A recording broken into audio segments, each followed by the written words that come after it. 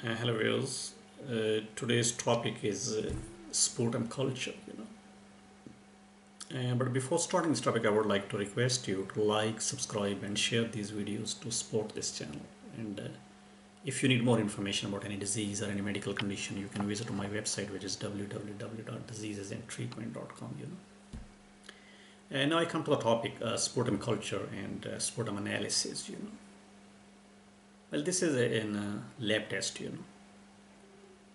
And sputum is the liquid that comes from your respiratory tract when you cough. And it contains the mucus, bacteria, cellular fragments, blood, and pus. And analyzing the sputum can help your doctor to determine if you have any respiratory tract infection. The next thing is, what is the purpose of this test? Well, your doctor may use this test or the results of this test from a sputum culture and analysis to help them to diagnose a fungal or the bacterial infection of the respiratory tract. And they may order the sputum culture if you have the symptoms like coughing, or maybe the chills, or maybe fever, which is a sign of infection, and difficulty in breathing, and chest pain, or maybe the muscle aches and confusion. So your doctor will order this test in that case. And your lab technicians may find the disease causing the bacteria or the fungi in your sputum. So this can help your doctor to diagnose the cause of your symptoms, which may be like bronchitis, which may be lung abscesses, which may be tuberculosis, which may be the complications from the chronic obstructive pulmonary disease, which is more commonly known as COPD, and other infections. So it's a very useful test.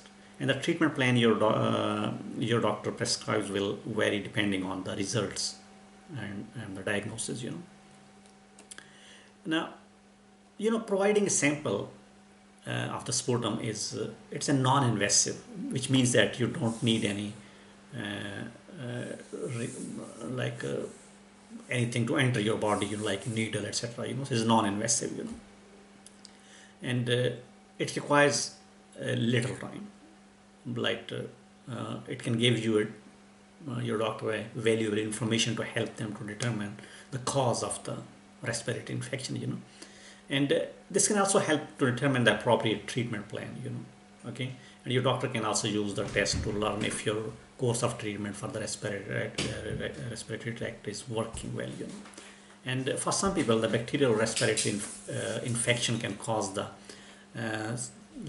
serious consequences. And if you are already or you have suppressed immune system, lung damage or lung condition, such as chronic obstructive pulmonary disease or maybe cystic fibrosis, it's very important to get the early diagnosis and get the proper treatment.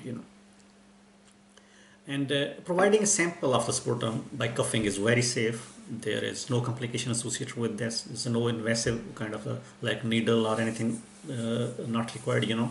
And the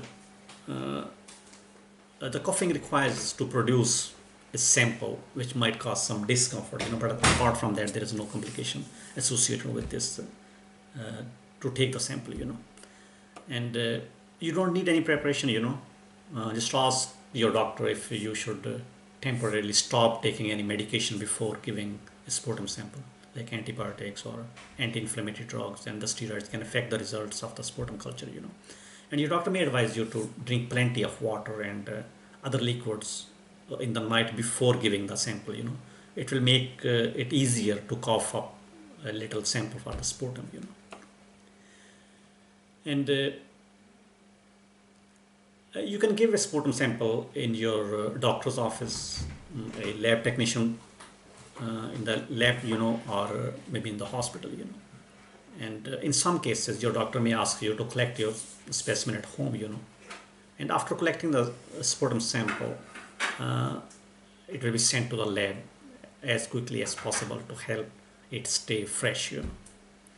And you will get the best results if you provide a sample first thing in the morning, and before having anything to eat or drink.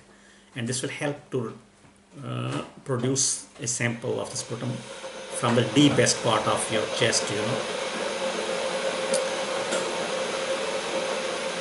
And before providing the sample, your doctor will ask you to rinse your mouth with the plain water, and this helps to clear the microorganisms from the mouth. And your doctor will ask you to breathe deeply and cough deeply, So this way, the sample will be collected, And the lab technician will then analyze your sputum under the microscope. And there are different methods used, like gram stain, or maybe sputum culture, or maybe other methods, And your doctor will receive the results from the lab, and your results may be available within a few days.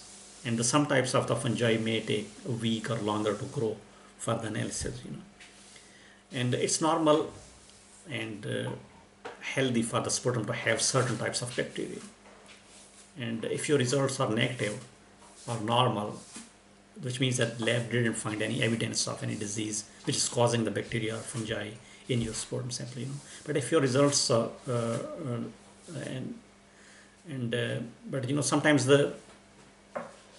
if your symptoms persist, you may have an infection due to the virus or the other microorganisms that were not identified in your sputum sample, And some types of the organisms can be grown or identified using a sputum culture, and the additional testing may be necessary, And if the results are positive or abnormal, which means that the lab found some bacteria or the fungi which are causing those symptoms, and or infection, And if your doctor used the results to analyze and choose the right treatment option, so then he will have the right treatment plan for you, and it will impact on the outlook as well. Thank you very much for watching this video. If you need more information, you can visit my website www.diseasesandtreatment.com. Thank you.